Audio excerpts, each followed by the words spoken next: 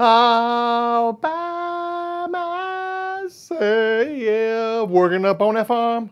I don't even need Nick. I don't even miss Nick. This is Mike's. You can solo that right now, you nerds. You better buckle up and get ready because we're doing farming Uwe Rosenberg style. That's right. I'm here to talk about Hallertau, and specifically, how is it when you play Hallertau by yourself? It is a soloable game. It plays 1 to 4 players, and whenever I see that pesky little 1, I'm like, do you mean it?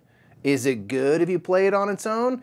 Or do you really want to have a multiplayer experience? So I'm going to talk a little bit about what I think of Hallertau as a solo experience specifically, but what I'm going to do is tell you all about how the solo is implemented and how it differs from the normal way of the game. So I'm not going to go into all the details about how Hallertau plays, but I'll tell you this. It's an Uwe Rosenberg farming game.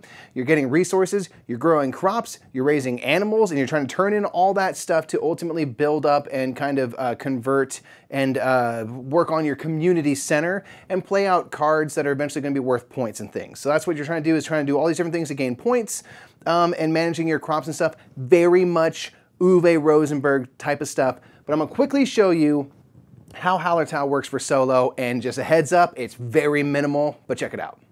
In Hallertau, you'll be using cards in a pool of workers to produce resources, manage your crops, and raise a healthy flock of sheep in order to fix up your community center to score the most points possible. In all games less than the maximum player count of 4, players draw a quadrant card to dictate which area or areas of the board you remove workers from each round. In a solo game, you will refer to the solo play section of the quadrant card, removing the top row of workers from each action space in that quadrant. In all other ways, a solo game follows the normal course of a multiplayer game, with the exception being that you take your actions one after another with the goal of getting the highest score possible, with Uwe suggesting that a score of 100 is considered good, which I promise you I've never gotten within 30 points of. So that's it. Hallertau like literally is just, you play it normally, except for there's no one around, so you just take your turns over and over and over again.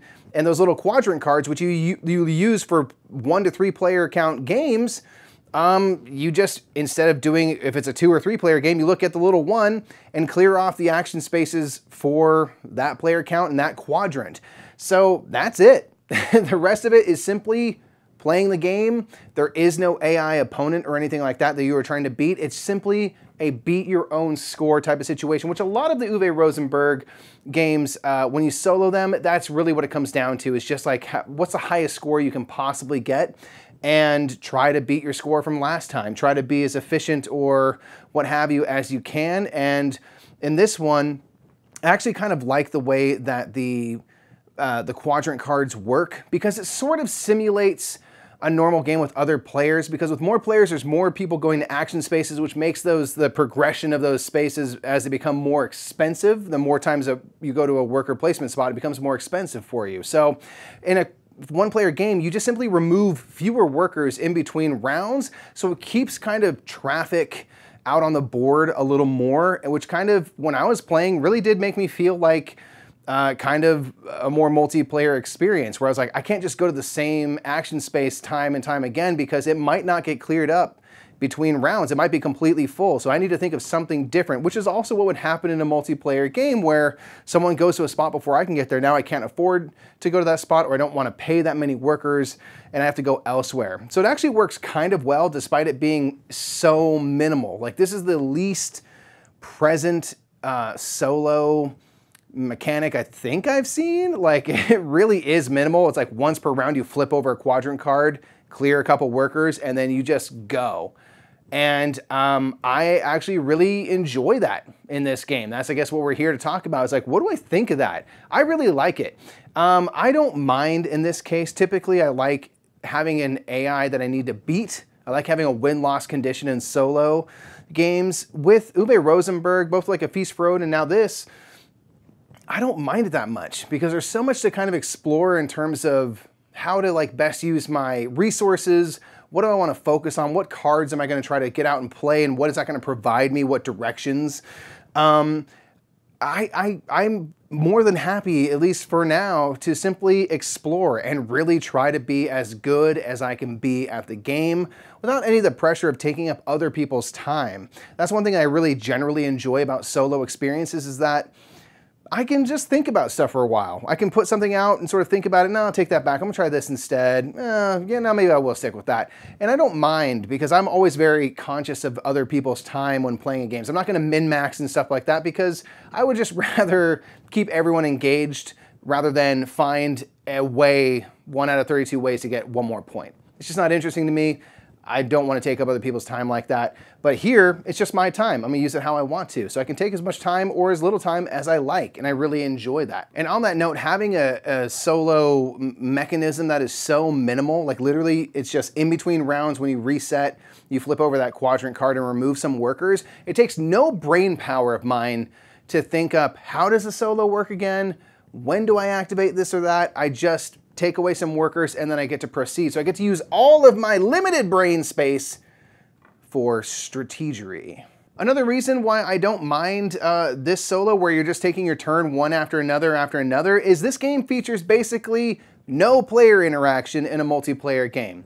The player interaction is limited to, oh, you went to this spot before I could go. Now that spot is either gone or more expensive, or, oh, I was gonna take a card from the stack and you took a card, but I will have no way of knowing until you play that card what that card would even be. So we're not even in direct competition for anything specific, but there are card stacks on the board and maybe somehow you got the card that would have been destined to be mine or whatever. But again, I'm never gonna know that. It's not a direct competition. There's basically no interaction whatsoever. You're just trying to outplay your opponents on your own time, on your board, doing your thing. And the only competition is the spaces. And with a quadrant card removing fewer workers in between rounds, it simulates that just fine. So playing solo and playing multiplayer does not change your experience very much. So again, like when I'm playing solo, I'm like, great.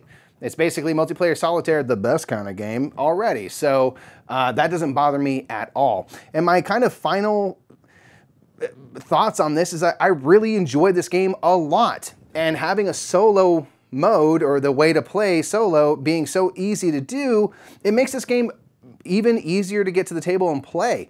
For a big Uwe game, when we started playing this, I was like, man, this is kind of like more accessible than like a Caverna or a Feast for Odin, if nothing for the fact that there are fewer pieces to put out on a board. That's not to say that there are no pieces to put on the board. There still is a lot of stuff going on, but it still feels a little lighter, a little more accessible than other Uwe products. And then having such an easy way to kind of set up for a solo game, you don't have to change really hardly anything other than the quadrant cards aren't even different. You just look at a different area of that card.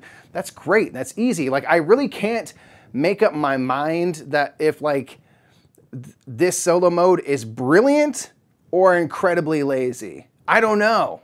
And ultimately, I don't really care. I'm just happy playing the game, and that's my takeaway. Am I having fun while playing this solo? The answer is yes. I really do enjoy it. So if you need a more robust, kind of in-your-face confrontational AI opponent, this will not be your jam. But also, if you're into Uwe Rosenberg farming type games, this is... The solo makes sense for the setting. Like, it would make sense if someone's just like, I killed your sheep, and now you're poor and sad. You know, it's like, that's not how these games are built. It fits, and everything fits. And again, the fact that the solo is so easy, and it's just about you trying your very best to think up the best strategies, really works for me. So I really enjoy it. I don't know if it's a great or horrible solo in terms of the ideas, but it really works. So I guess there you have your answer.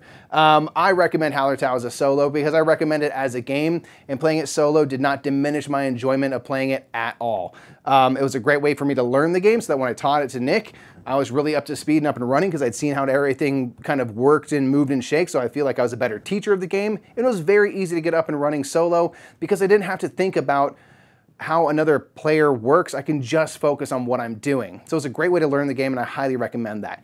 That's it for me, everybody. That's Hallertau. I like the solo. I think it's great. It's incredibly minimal, so just know that, but it does work very well. Let me know if you've played Hallertau, whether or not you've played it multiplayer or solo. How do you like the game? Let me know in the comments below. I'd love to hear about it. If you want to see us do a review of a different solo experience of a game that we own or that you've heard about and like, let us know in the comments as well. And until next time, that's been Mike, Table for One. That's stealing from Watch It Played. There's probably some other clever solo-y thing. It's just me today. That's the point. We'll see you in the next one. Thanks so much for checking out another You Can Solo That. If you want to see what Nick soloed last time, you can check it out right up there. If you click on something down there, it's going to take you somewhere fun. And don't forget to subscribe to the Brothers Murph and turn the bell icon on so that you get notifications for when we have new videos.